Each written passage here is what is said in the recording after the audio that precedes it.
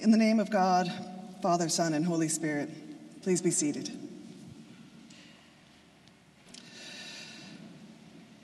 The last time I had the pleasure to speak with you, I cited today's gospel. You shall love the Lord your God with all your heart, and with all your soul, and with all your mind. You shall love your neighbor as yourself. On these two commandments hang all the law and the prophets. This passage, not only as it appears today in Matthew, but as it appears in parallel versions, feels to me like the very heart of the Christian message. So I think it's important to remember that Jesus did not pull these commandments out of thin air. The greatest commandment is articulated no fewer times than 3 in Deuteronomy. You shall love the Lord your God with all your heart, with all your soul, and with all your might. 3 times. So we need to recognize that Jesus was citing a commandment well known to anyone who knew Jewish law. And as we are told that the question was asked by a lawyer, someone we can reliably believe knew the law, we hope. We know that the lawyer knew what he was asking.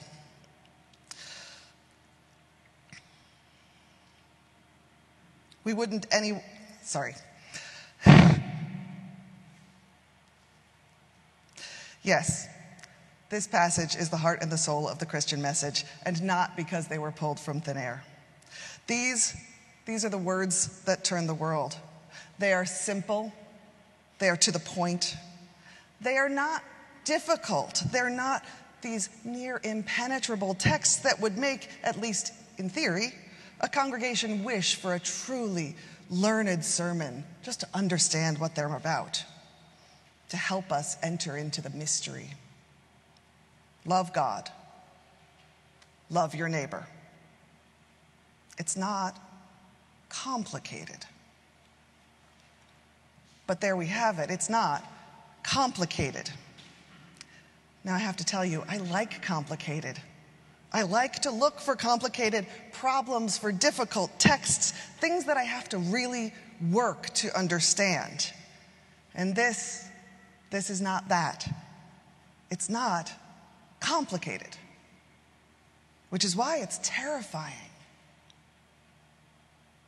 I had a friend tell me once that what she didn't like about Christianity was the way Christianity regarded all people as sinners. And I thought to myself, you're not? Because we look at these 2 simple, uncomplicated commandments, and how many of us can say in our hearts that we keep them every day, every hour, every minute. Look around you in this room, or if you're on the live stream, look around at the people who are with you, or if you are listening from home and you're alone, special greetings to you, and think of the people that you would be with right now if you could. Have you at all times loved each of these people as you love yourself? This is the devastatingly stark, inescapable simplicity of love. It's not complicated, but it's not easy.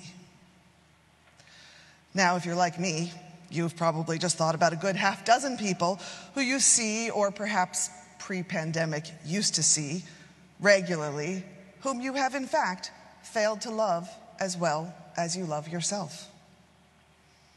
And that, it seems to me, is the first hurdle in this commandment of extravagant, abundant love. And the people you just looked at, the people you just thought of, these might be what we commonly think of as our neighbors, the people we see all the time. But that doesn't go the whole mile of this commandment. Who are our neighbors? Now, I want to pause here for a moment to say that another way to address this question would be to turn back to Matthew 5, in which Jesus also says, love your enemies.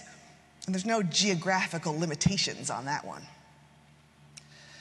But a neighbor is not only an individual who is nearby or who lives nearby. And at least as it's commonly used, the meaning of the word shifts depending on the group that's talking.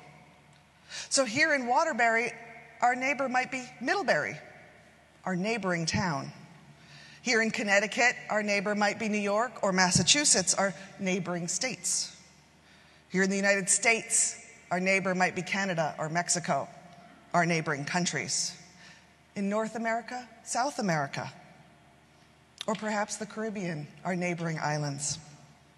When we think of neighbors as something small, as only our next door neighbors or down the block, or as my mom would say, the borrow a cup of sugar neighbors, then we reduce and we do a certain kind of damage to this expansive commandment.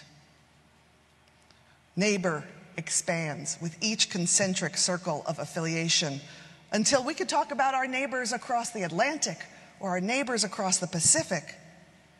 Put another way, there is no one you will ever meet who is not your neighbor. So how do we do it? How do we live up to this uncomplicated, simple, abundant, extravagant, expansive commandment? I don't have the answer. But I think it breaks down to this. We try. We try and we fail.